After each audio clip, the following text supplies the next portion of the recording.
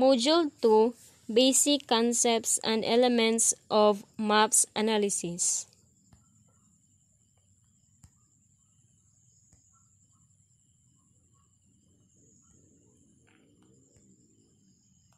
Unit 1, The Concept of Geographical Features or Data. Introduction. Basically, map analysis involves a critical examination of data or information presented on a map. So, ang map ga-analyze siya og mga critical examination o gahatag siya og data or kanang mga information nga ga-represent siya sa map kung asa ang location. The map data represent geographical features. So, ang map ga-represent siya og geographical features. It means naka-classify siya sa such as location, sites, areas, or regions. Hence, it is important that the map analyze understands the concept of geographical features and geographical data. So, the map is ga-analyze siya o ga-understand sa concept sa geographical features o geographical data. So, di ba ang geographical features kay ga-classified siya sa location, sites, areas, or regions. Ang geographical data is kanang ga-describe siya sa location. For example, road maps, kanang mga political maps showing boundaries. And also, important is knowledge of the possible sources of data for map making.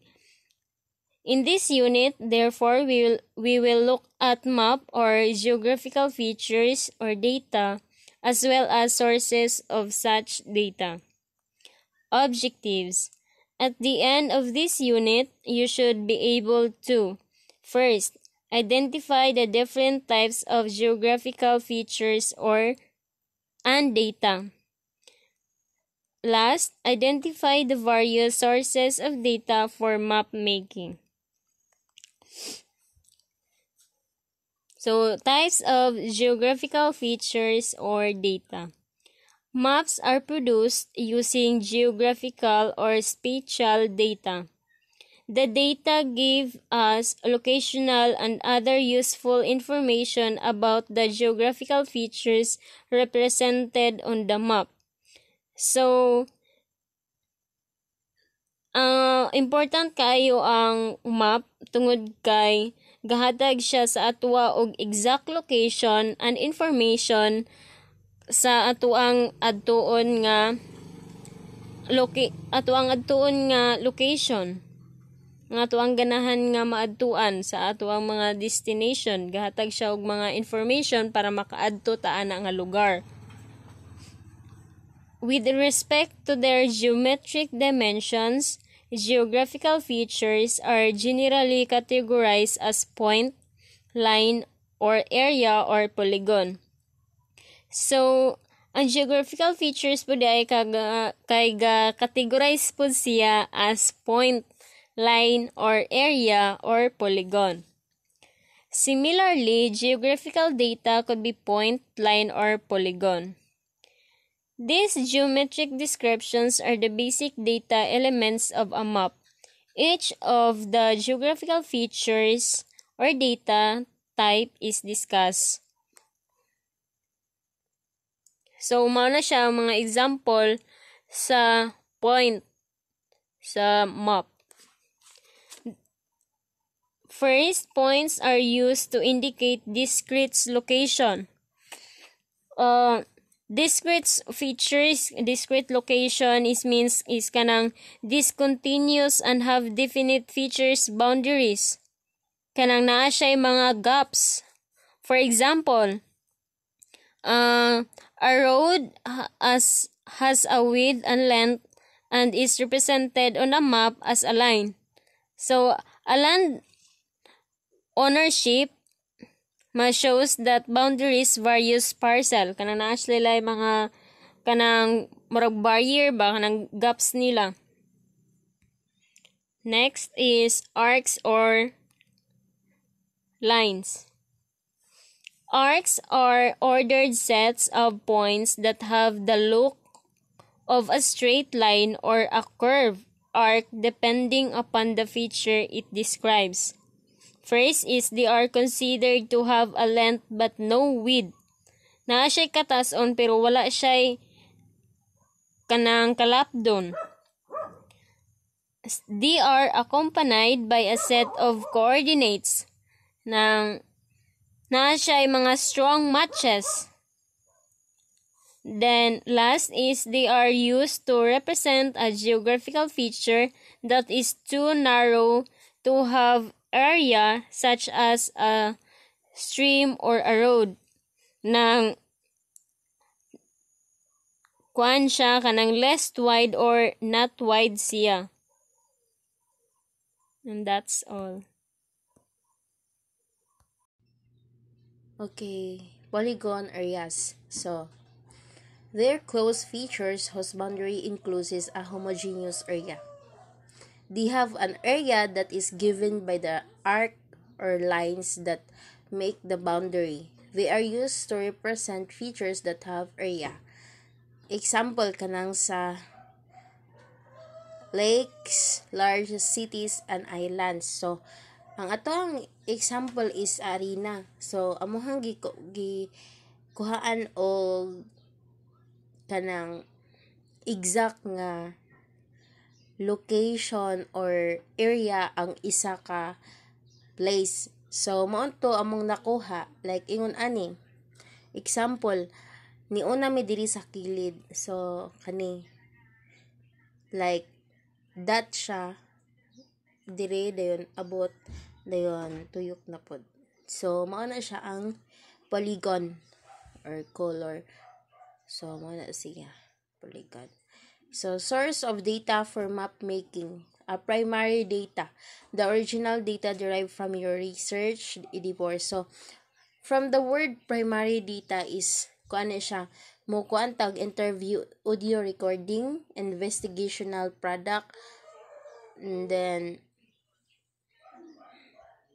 mo kuan po ta og completed paper and pencil questionnaires sa primary data. From the word primary is, ga-derive na siya sa data sa imuhang pag-research.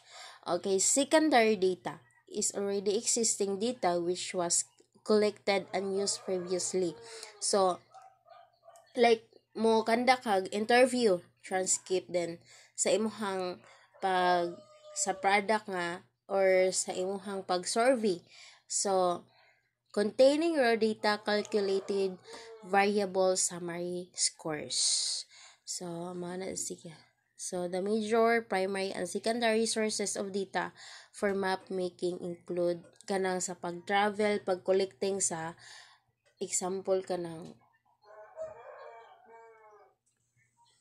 sa ato ang place or na exact or kanang sa yuta.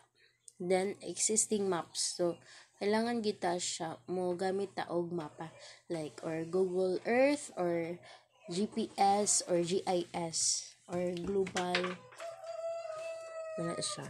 Ang aerial photographs kay kini siya, these are photographs or of portions of the earth's surface taken from aeroplanes. So amo ni ang photographs kanang makuha na to siya is sa kanang sa mga airplanes and satellite images. So ang satellite images, there are images of portions of the earth's surface obtained remote sensing satellites. So ang satellite images makita na dira kung like kanang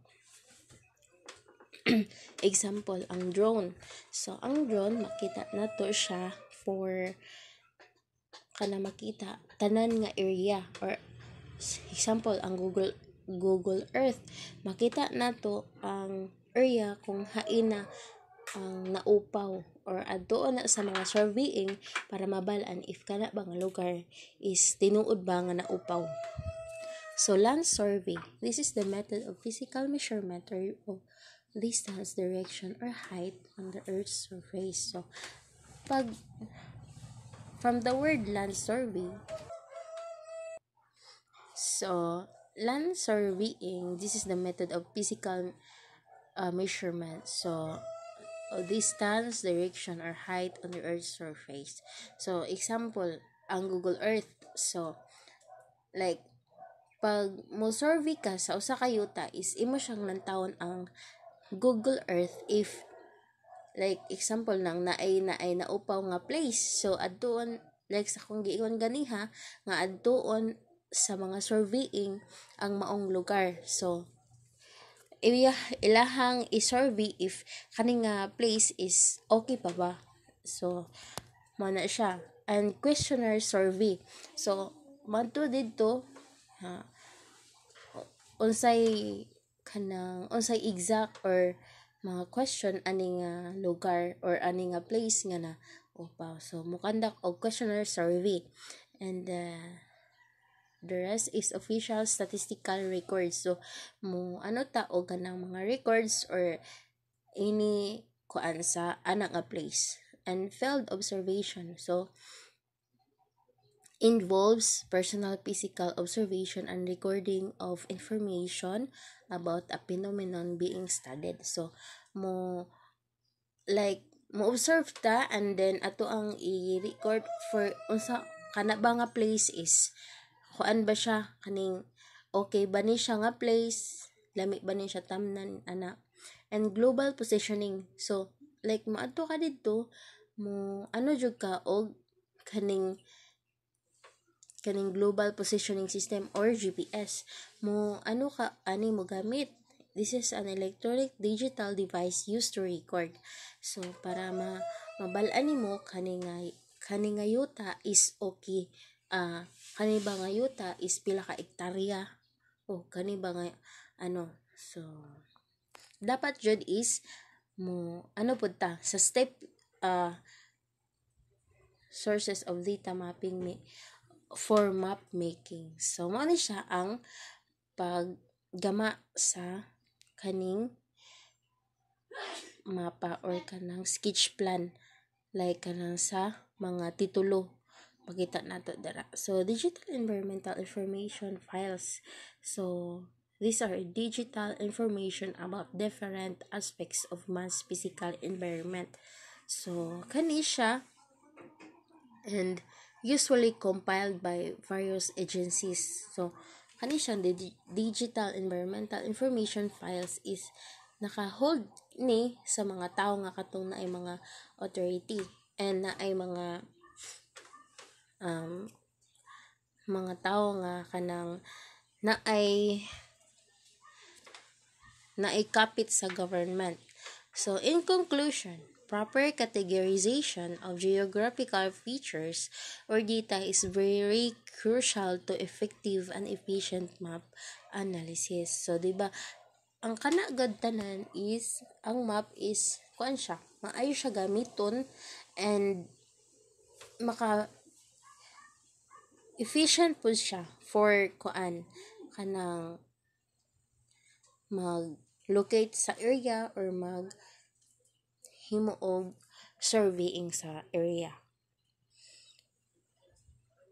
So summary, these are various types of geographical features which can be mapped for convenience sake.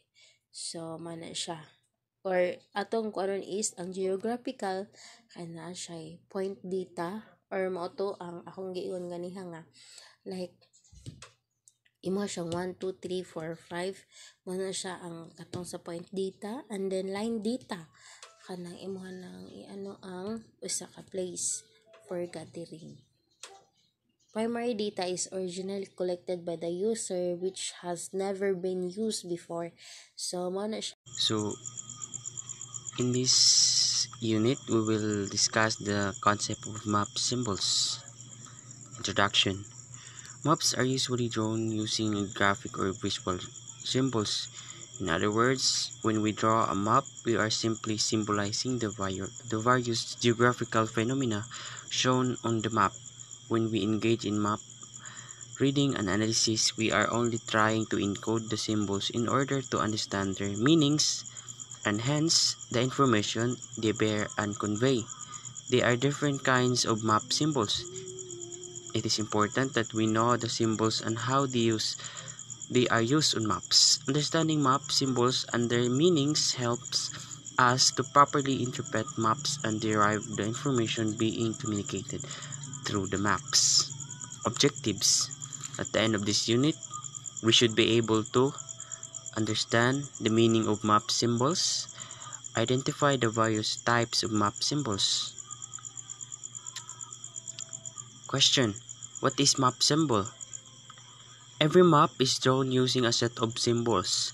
A map symbols is any graphic or visual sign or mark used on a map to represent and communicate information about geographical features.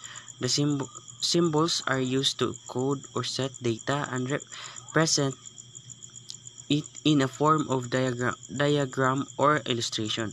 Symbols are part of the design language of the map. The symbols used on a map are usually defined in the map's legend or key.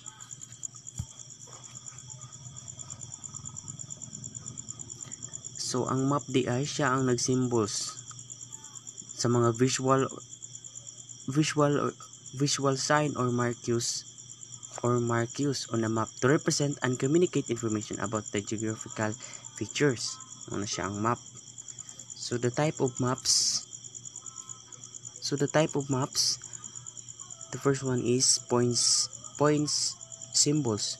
Point symbols are used to map point or zero-dimensional features on the map. Points symbols are shown as individual discrete dots existing at single spot or location. The dots, however, are not always circular. In other words, point symbols could be of various shapes and sizes too. More so, a point symbols can be used to represent a qualitative value or quantitative value, as shown in figure 2.0a. When use a qualitative symbols, a point symbol simply shows us where individual features are located. For example, a symbol showing a building, settlement, petrol station, trigonometric station, spot height, or benchmark.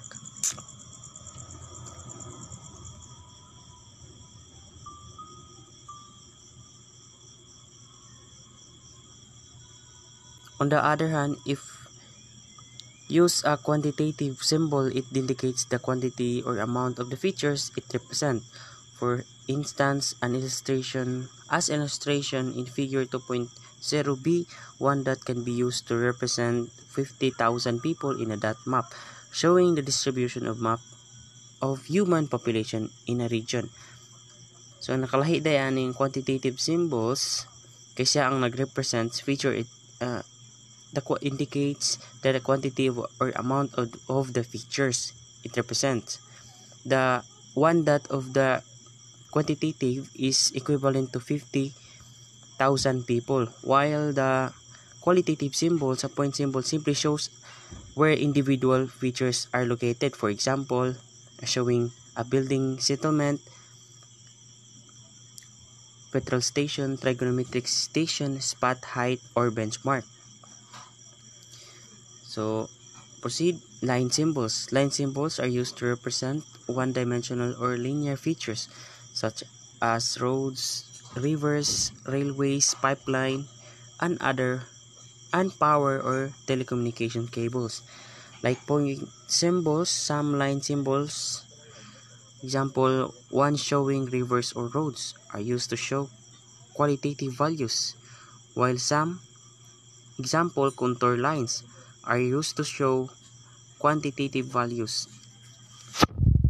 Line symbols can also be used to show the movement or flow of people, goods, energy, animals, etc. from one location to another.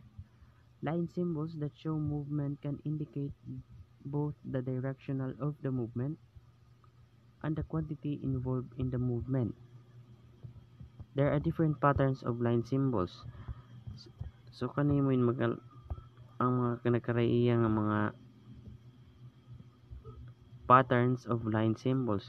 So the first figure of 2.1a, line symbols showing different types of linear features mo siya. Ting sa figure 2.1b, the quantitative line symbols or contour mo na siya. Sa figure 2.1c, line symbols or flow line showing the direction and volume of fertilizer moved from one place to another. Then the area symbols. Area or areal symbols are used to map dimensional or polygonal features. That is, features that significantly cover a wide area of land. Examples of aerial features include lakes, lagoon, farmlands, schools, compounds, state, country, and so on. There are qualitative area symbols as well as quantitative area symbols. Figure 2.2a shows different land use types in a place. The area symbols used here are qualitative. On the other hand, figure 2.2b is composed of quantitative area symbols showing the distribution of population density. The area symbols can also be in a form of a color pattern. Just like for example, sa ang green represent na siya og agricultural, which means kanang muna itong mga talamnan. Then ang violet nagrepresent na siya og residential, muna yung mga mapuyanan. Then ang orange or pink muna siya ang industrial. Then ang blue nagrepresenta siya og water body. So the literal and textual symbols. There are symbols that are derived from the abbreviation of some words. Hence they are in form of text or letters. They are used to indicate the location of the features they represent. Some examples are ang literal and textual symbols muna siya ang gipamugbong ng mga sulat. Just like for example, school, gibutang na lang sa HISCH, market, himo na lang siya og MKT, mas gipamubo, church, CH, rest house, RH, post office, PO, hospital, hops. Unit 3, the concepts of scale. Introduction. Scale is one of the most important elements of a map. Any map without a scale incomplete. The scale controls not only how features are shown, but what features are shown on a map.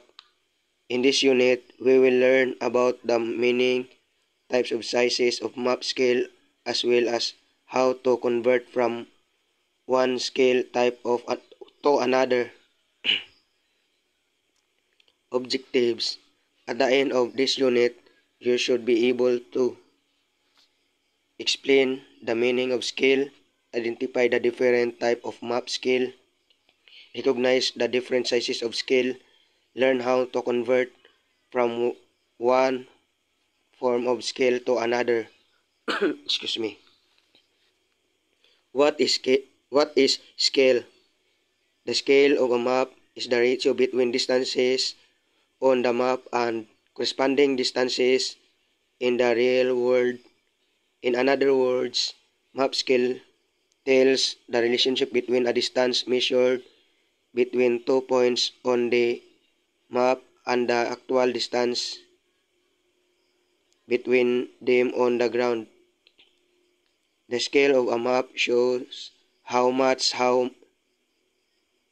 the given area has been reduced to paper size, and hence how much you would have to enlarge your map to get the actual size of the piece of land shown on the map.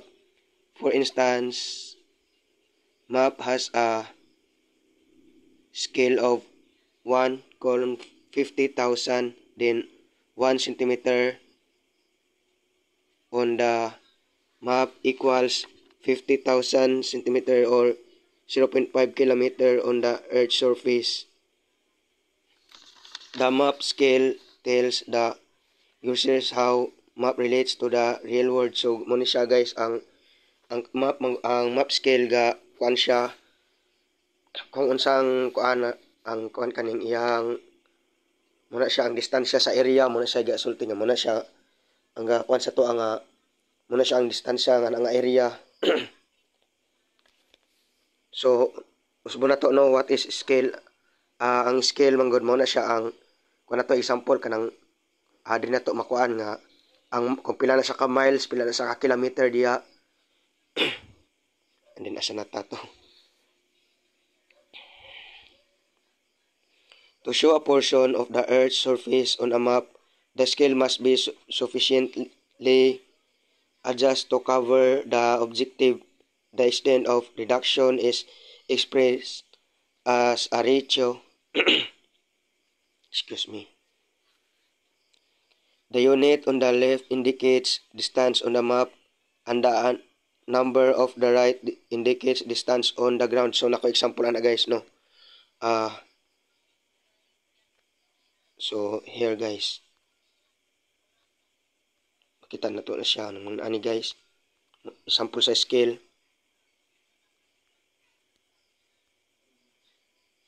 So dinata maps are made at different scales for different purposes. The scale controls not only how features are shown but what features are shown on a map. For instance, 1 to 2005 2500 map will show individual houses and lamppost, while 100,000, which is a much smaller scale, will not show such features.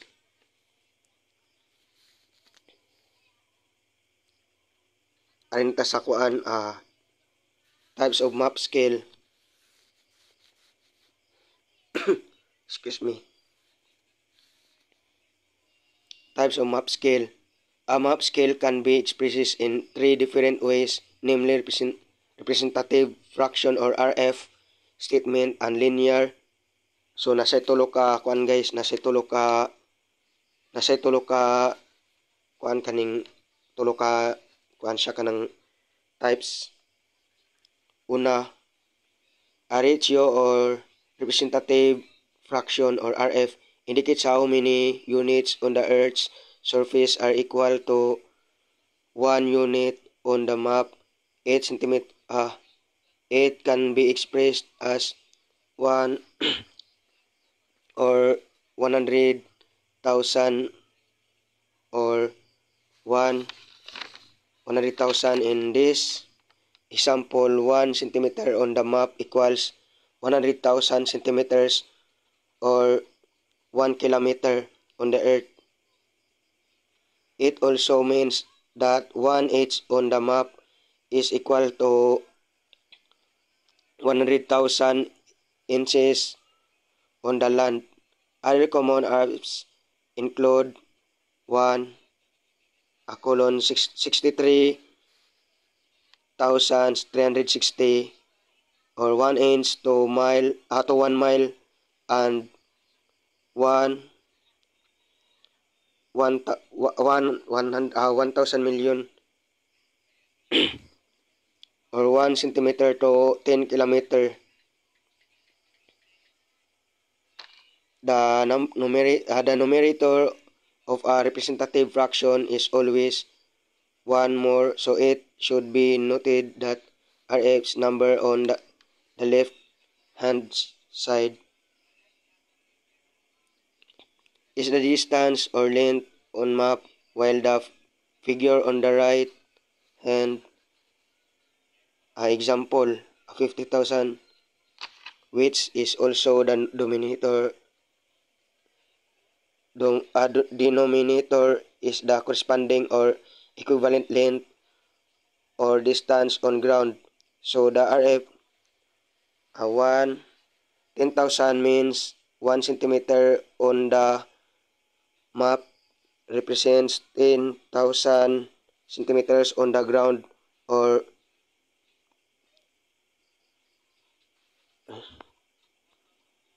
1 inch on the map represents 10,000 inches on the ground. So naman to sa dito guys, yung example usarya po na sa example ato katong og ipakita na po siya dito guys. Excuse me. Next is a word statement gives a written description on scale such as 1 centimeter equals 1 kilometer or 1 centimeters equals to 10 kilometers.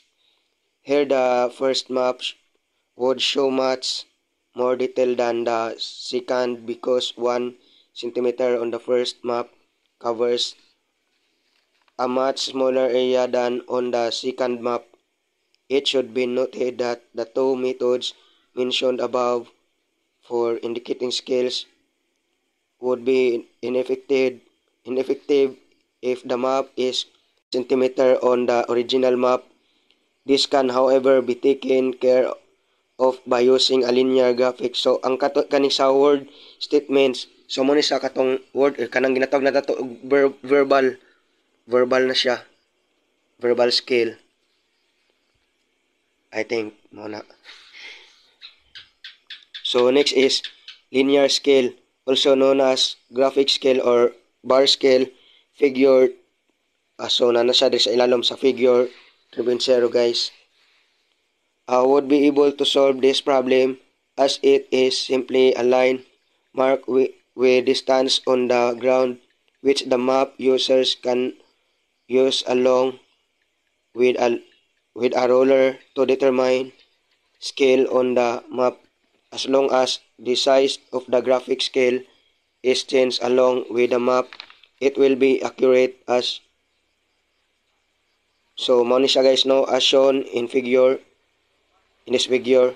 A linear scale is often made up of two component parts, namely the primary subdivision and the secondary subdivision. The primaries are on the right hand side of the zero, while the secondaries are on the left hand side, while the primaries are subdivided into kilometers or miles. So man siya guys no, ang kuan example ang iyang kuan napata diri na siya diri guys. Ang kuan makita nimo ang linear kanang nasa araw kanang sa ilalom kanang may mga 200 then may 400 kilometer then may 0 na natudlo sa araw, and then back sa to ang report. Excuse me.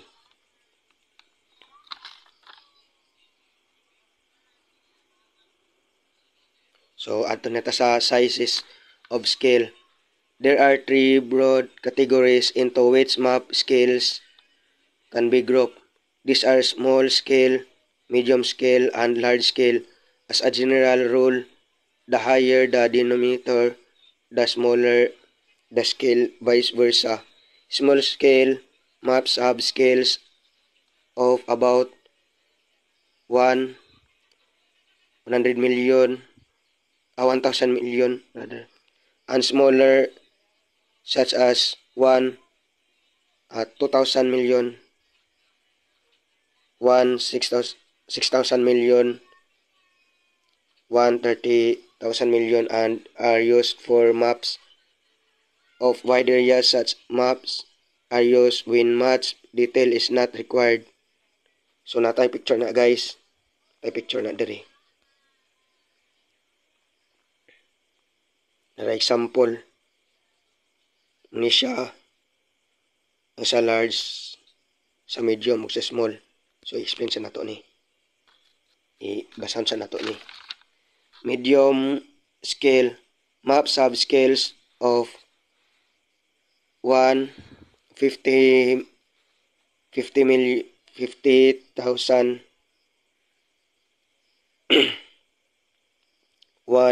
75,000, 100,000 to 1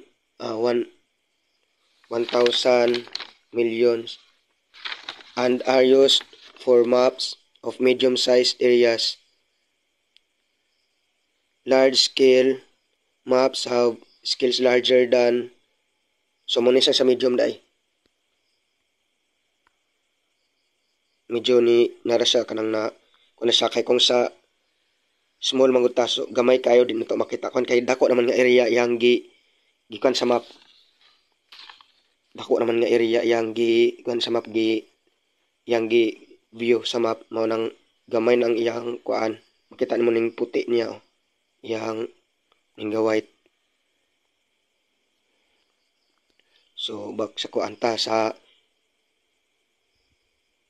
large scale maps have scales larger than 150,000 example 100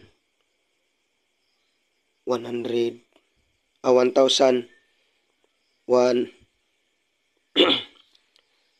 2,500 1 5,000 1 10,000 are and are used when we want to represent higher levels of detail. So muna siya sa large dol kay siya kay gamay rang area di klaro man kay niya ang iyang unsa na sa dang area napit ng kuandra muna siya ang sa large gamay rang area iyang kay iya man gilantaw for example kaning nata example kaning another example ra nako kaning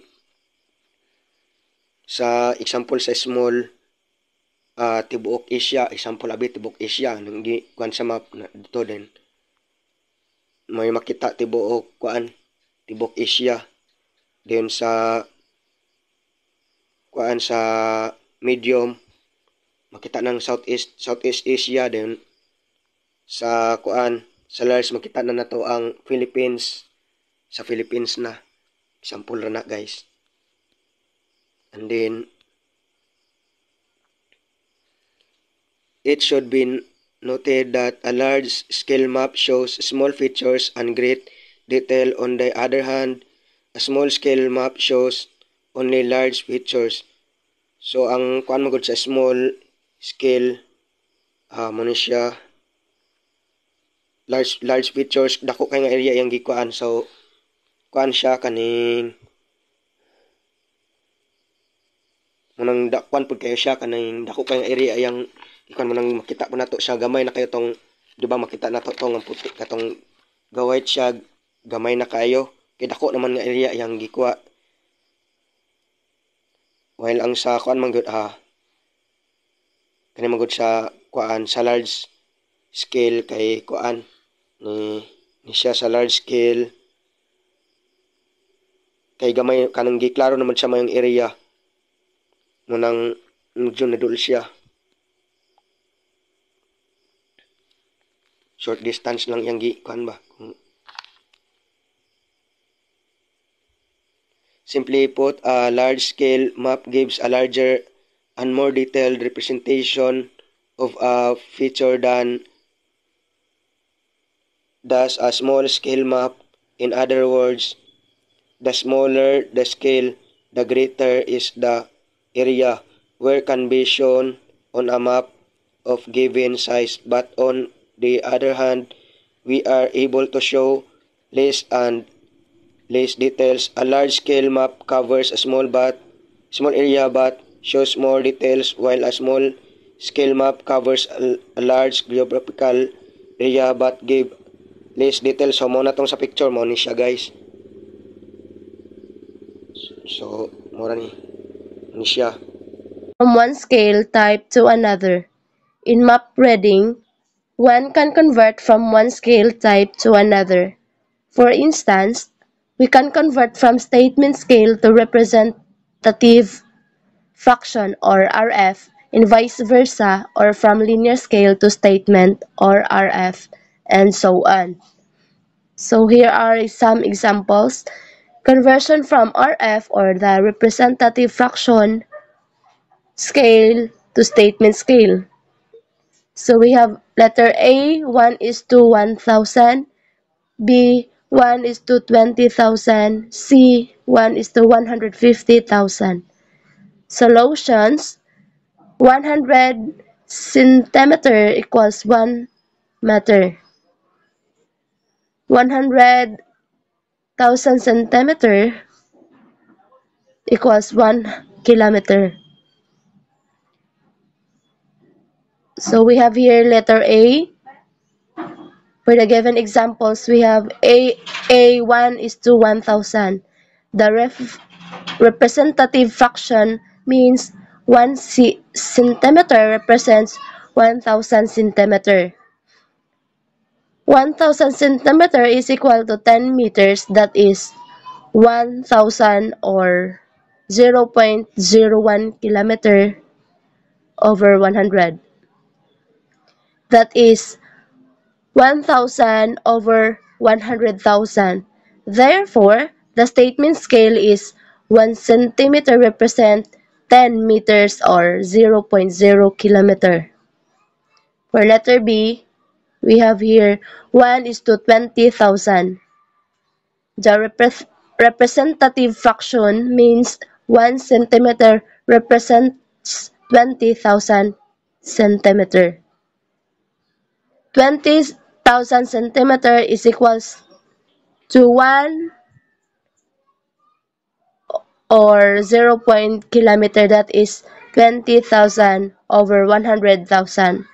Therefore, the statement scale is 1 centimeter represent 0.2 kilometer or 5 centimeter represent 1 kilometer. And we have letter C, 1 is to 150,000.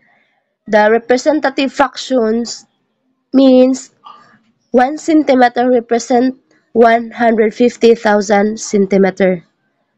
150,000 is equals to 1.5 kilometer, that is 150,000 over 100,000.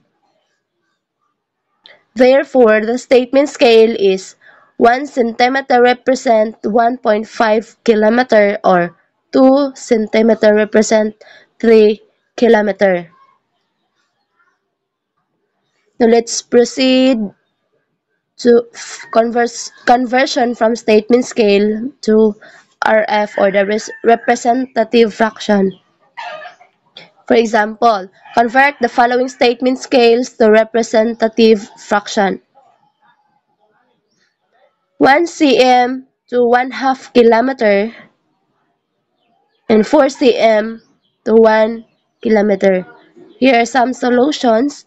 A is 1 cm to 1/2 kilometer. The statement scale means 1 centimeter represent 1/2 or 0.5 kilometer. Convert the same unit of measurement. 1 kilometer is equals to 100,000 centimeter and 1/2 kilometer is equals to 100,000 over 2 is equals to 50,000 centimeter. We should have to divide 100,000 divide 2. That's why the answer is 50,000 centimeter. Therefore, the RF is 1 or 1 is to 50,000 over 50,000. And sa letter B, 4 centimeter to 1 kilometer. Convert to the same unit of measurement. 1 kilometer is equals to 100 centimeter. The statement scale means 4 centimeter represent 100 centimeter. If 4 centimeter represent 100,000 centimeter, 1 cm will represent 100,000 over 4. And equals to 25,000 centimeter.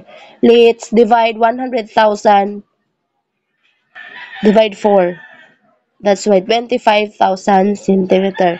Therefore, the RF or the representative fraction is 1 or 1 is to 25,000 over 25,000. So, conversion from linear scale to statement scale. For example, convert the linear scale in figure 3.1 or A to statement scale.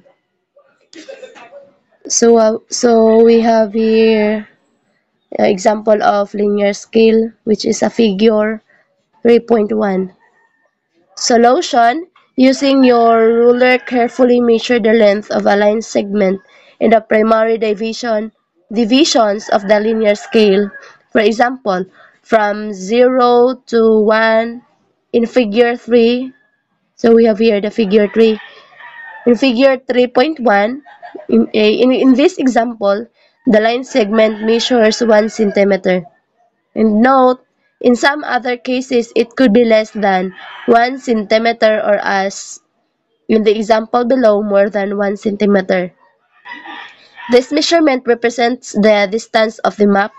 Since the distance on the map from 0 to 1 in figure 3.1 is 1 cm when represents 2 kilometer on the ground as indicated in a figure. Hence, the statement scale is 1 centimeter to 2 kilometer.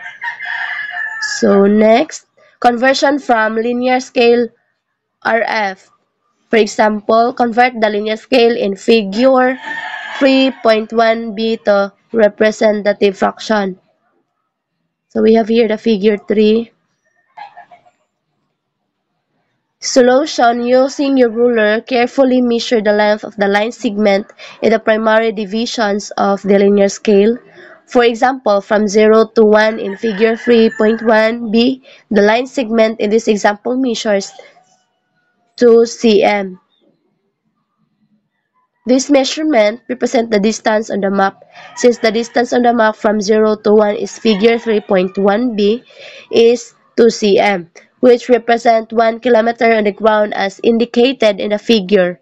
Therefore, the RF scale is worked out as follows. 2 centimeter equals 1 kilometer or 100,000 centimeter. Therefore, 1 centimeter is equals to 100,000 over 2 equals 50,000. We should have to divide 100,000 over 2. That's why the answer is 50,000. The RF is 1 is to 50,000. Conclusion: scale is an important component of any map. Without a scale, a map could be considered to be mere sketch. The scale enables us to relate map distance to the equivalent distance on ground. The scale gives us an idea of how much reality has been reduced to paper size and hence by how much we need to enlarge the map to get back to the original size of the reality represented on the map. In analyzing a map, we need to make use of the map scale whether necessary. In fact, without the scale, it will be impossible to accurately measure and determine the actual value of certain parameters such as distances, dimensions, and quantitative magnitudes of features on the map. In the summary, every good map has a scale. The scale of a map could be indicated in about three ways, namely representative function or RF, word of statement or graphical, also bar or linear scale. On a map, it is often better to express the scale in all three ways, or at least. Unit 4: The concept of map projection. Introduction. Maps are actually projections of the part of the inner Earth. For quite some time, it was true that our planet was flat, and during those days, a map simply was a miniature representation of a part of the world. Now that we know that Earth's surface is curved in a specific way, we know that a map is in a fact a flattened presentations for some part of the planet. In fields, the map projections concern itself with the ways of translating the curved surface of the Earth into a flat map. Objective. At the end of this unit, you should be able to examine the concept of map projection, identify the elements and classes of map projection. What is a map projection? The Earth's surface is curved, but as it much be showed on a flat sheet, there needed for a projection. A projection is a method by there is curving surface of the Earth is represented on the flat surface. It involves the use of mathematical transformations between the locations of place on the Earth and there's project location on a plane. A map projection is a mathematical described techniques of how to represent the Earth's curved surface on a flat map. In other words, it is a mathematical process of transforming the spiral Earth into a flat Earth. It is also representation of parts of surface of the Earth and a flat shape map of on a computer screen. Every map we see on paper has been projected. It is project versions of a spiral Earth. Classification of map projection. There are several types of map projection as well as several methods used to achieve those projections. Basically, however, there are three classes of map projection. They are cylindrical, conical, and azimuthal.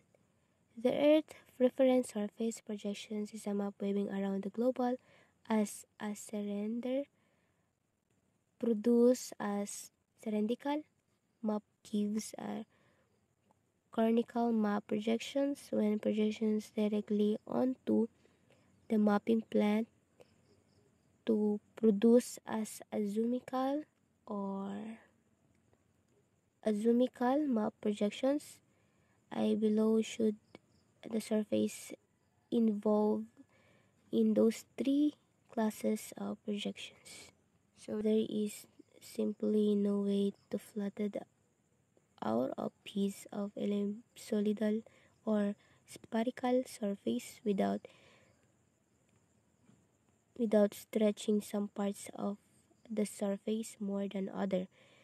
In amount and which kind of distortion a map will have depends largely next to size of the area being mapped on the types of a map projections can be identified by the distortion which they avoid. The general projections can belong to only one of these classes. The concept of a map projection. Introduction.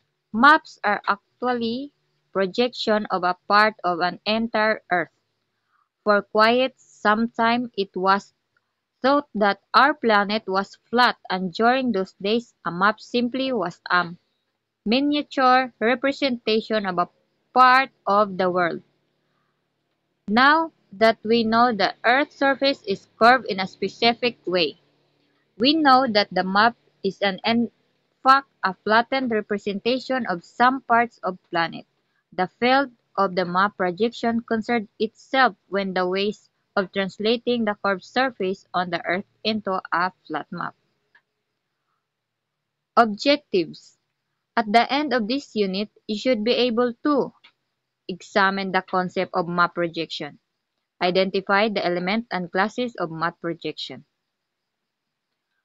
What is map projection? The Earth's surface is curved, but as it must be shown on a flat sheet, there is need for a projection. A projection is a method by which the curved surface of the Earth is represented on a flat surface. It involves the use of mathematical transformation between the location of places on Earth and their projected location on the plane, or flat surface. A map projection is a mathematically described technique on how to represent on Earth's curved surface on a flat map. In other words, it is the mathematical process of transforming the spherical Earth into a flat Earth. It also representation of parts of the surface on the Earth on a flat paper map or on a computer screen. Every map we see on the paper has been projected it into a projected version of the spherical Earth.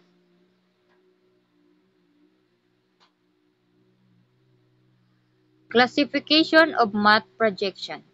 These are several types of map projection as well as several methods to achieve these projections. Basically, however, there are three classes of map projection. They are cylindrical, conical, and azimuthal. The Earth's surface projected on a map wrapped around the globe as a cylinder produces a cylindrical map projection.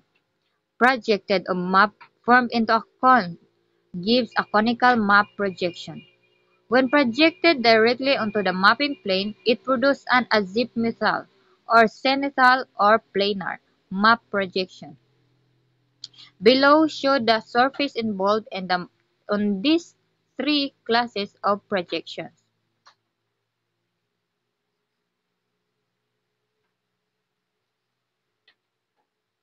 In Figure 4, the three classes of map projection, the cylindrical, conical, azimuthal, cone and plane. A map projection without distortion would correctly represent shape, angles, areas, distances, and direction everywhere on the map. Unfortunately, any map projection is associated with scale distortion. There is simply no way to flatten out a piece of ellipsoidal or spherical surface without stretching some part of surface more than others. The amount and which kind of distortion a map will have depends largely, next to size or area being mapped on the type of the map projection that has been selected. Projections can be identified by distortion which they avoid. In general, a projection can belong to only one of these classes. Equal area or equivalent projections. Preserve the area of features by assigning them an area on the map which is proportional to their area on the Earth. These are useful for applications which require measuring area. Conformal projections. Preserve the shape of small features and show direction or bearings correctly. They are useful for navigation. Equidistant projections. Preserve distance to places from one or 2 points. There are several types of map projection, as well as several methods used to achieve this projection. Each projection is most accurate at its center point and become more distorted the farther away from center that it gets. The projections are generally named after either the person who first used it, the method used to produce it, or the combination of two. Some of common types of map projection include Mercator, transverse Mercator, Robinson's, Lambert azimuthal equal area, Meller's cylindrical, sinusoidal equal area, orthographic, stereographic, gnomonic, Albers equal area conic. Conclusion. Basically, a map projection is a mathematical process used to transform the curved surface of Earth into a flat surface. Every map is based on particular projection. Summary. Map projection has to do with showing the curved surface of Earth on a plane or flat sheets. It involves using mathematical transformation between the location or places on Earth and their projected location on the flat map.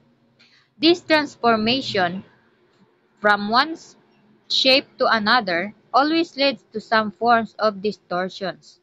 Generally, the distortion is usually less when the map shows just a Earth. There are three properties of Earth's surface that can be distorted during the process of projection. These are area, shape, and distance or length. A map projection can only preserve one or two of the properties but not all three. Hence, projections are identified by the particular property by preserved, that is the one they did not distort.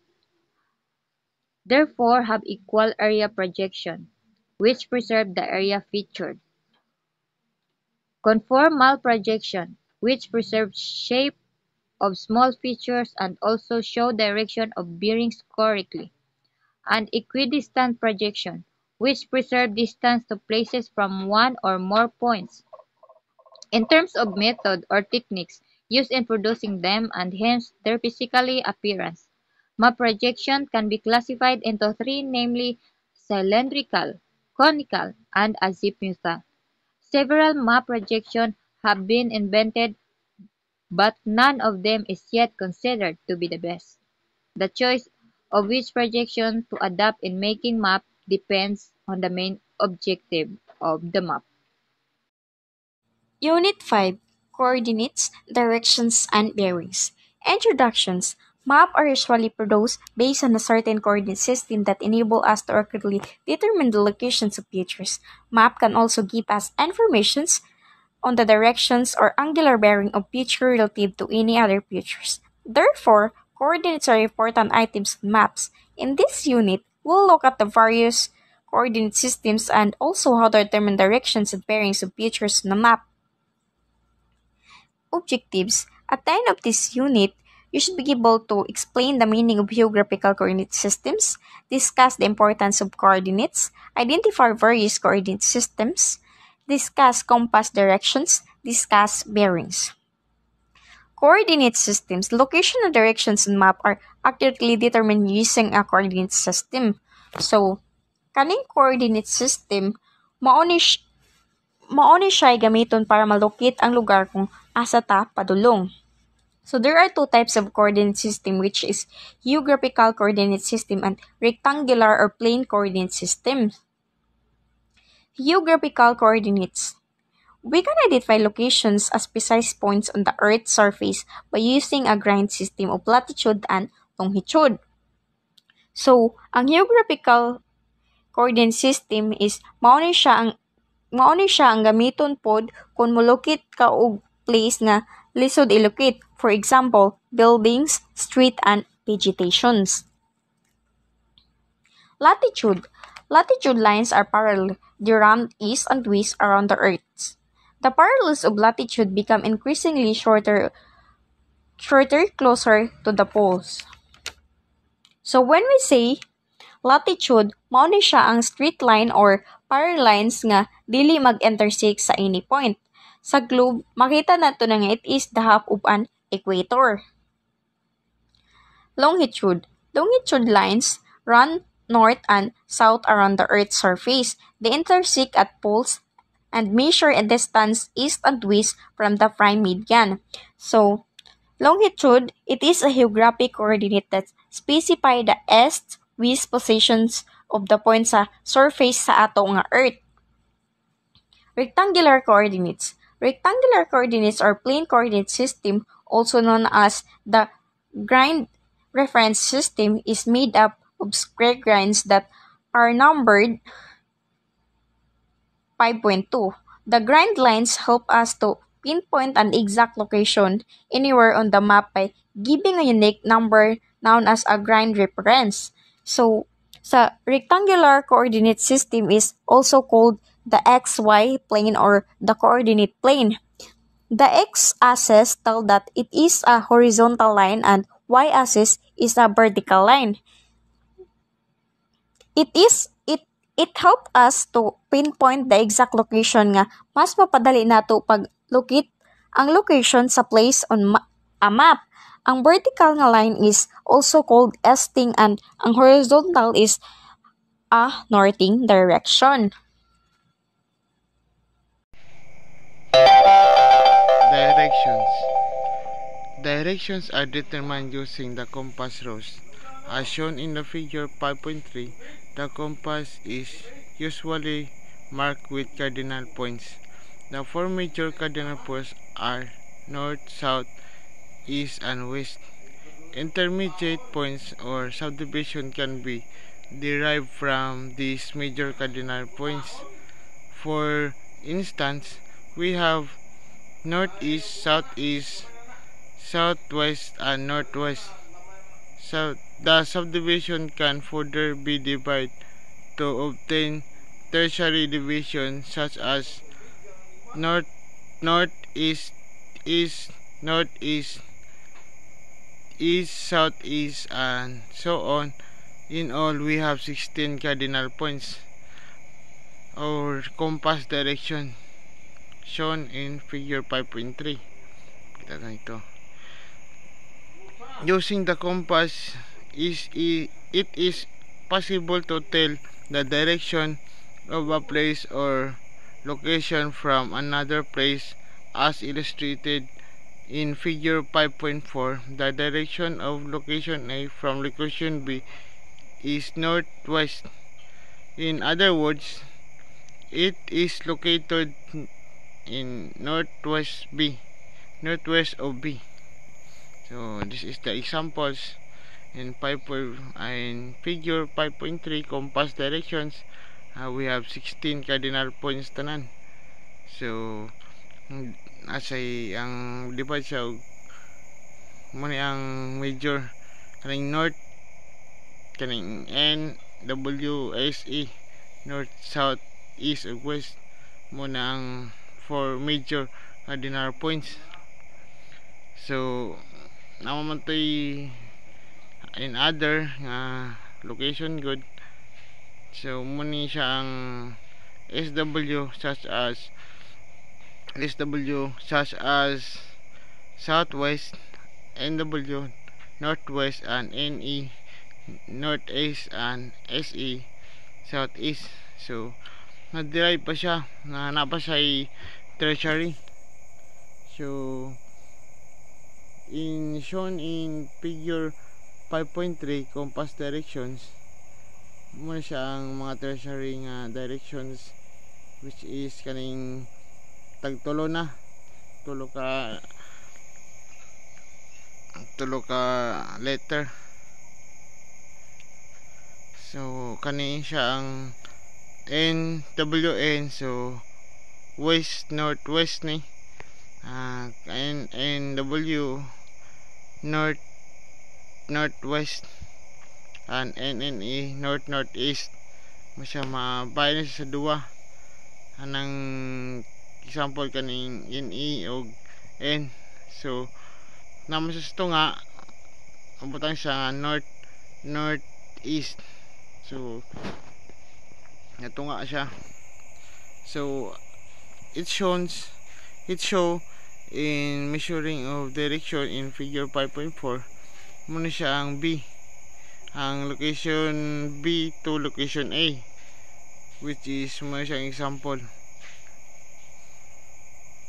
kanin sa figure 5.4 measurement of direction. So bearings are direction measured in angles. They are very useful more accurately determining the relative locations of places. Bearings are usually measured in degrees.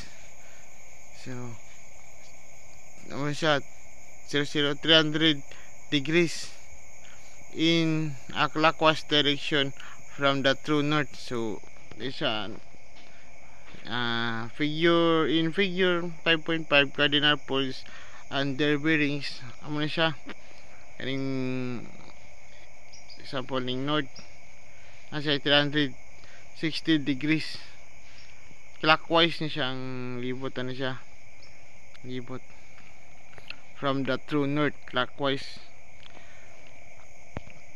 And on the map, the angular bearings of direction of a place from another place can be measured using a protractor. So makagamit siya puntahan protractor to measure a place from another place. Pwestong example gina sa A o B, gamitan tong protractor from a measure. The following steps can be taking measures the bearing in the place from another place. So ano siya mga mga para makakuha ka sa locations. Identify the two place on the map. So pas ganiya tong A o B mo tong two locations ni mo sulat. Draw 4 cardinal points on the location point of observation from which you are looking for the bearings of the other location. So mo draw pa kag 4 cardinal points. Draw a straight line to the join the centers of the two location. So mugama ka to o which is muna tong northeast o sample ato. D. Measure the angular bearings using the protractor. To do this, place the center of the protractor at the point where the north, south, and east-west lines of the cardinal points intersect each other. So there ka mo gamit na sa protractor sa two lines which is the north, south, and east-west lines. Pwede po ka mo gamit sa pikas nga itong southeast o itong isa. Reading from 00 in a clockwise direction, the degree which direct falls on the line joining the two places is the bearing of the location of the place. We wish to determine its bearing from the other location. So dapat clockwise direction from 00 with the degree which directly falls na. And joining the two places bearing of location para ma-determine ang imo location to another. And this is the example. So determine the bearing of the location B from location A. Muna siya nga figure. So kaning bearing B kan gini siya, halin gini siya sa A, bearing A. So muna siya paingon siya ang A, paingon sa B, pero gikan gini siya sa A. Muna siyang measuring bearing. This is the example. Conclusion. Latitudes and longitudes as well as other geographical referencing system are very useful in fixing the positions of features on the map. Without a coordinate system, it will be difficult to establish the actual position of the features. In the same vein, the cardinal points expressed using the compass rose guide is as in establishing the geographical direction and angular bearings of features on the map. Thus, without the coordinate system and the compass, we will not be able to know the positions of the Earth's surface, and we will get lost not knowing our direction. So, dapat kung siya good ng useful good ni siya ng mga latitudes ang longitudes muna siyang dapat importante gud siyang cardinal points, no? Kaning compass rose guide mo natutunan ganap tong primero nang ipakita ang example muna to siya. compass rose guys kung nanatanan 16 ng lines, 16 lines. So importante gud siya kay para sakto naton ang locations kung asa ta para di ta matalang.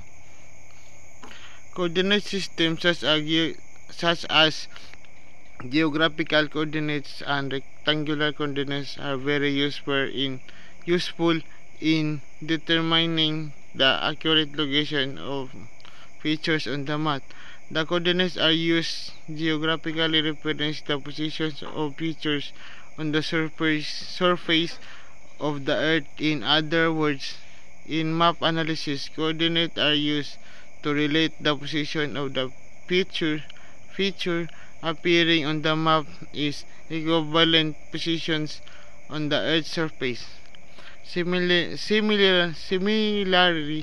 the directions of angular bearings of a feature relative to another feature can be established. The compass rose, which is one of the important components of the map, help us in determining the direction or bearing of the feature with reference to other features. So, muna siyang dapat ang iyang coordinates good ay relate ko sa position, dapat insakit, dapat bullseye good siya. That's all my report. Thank you.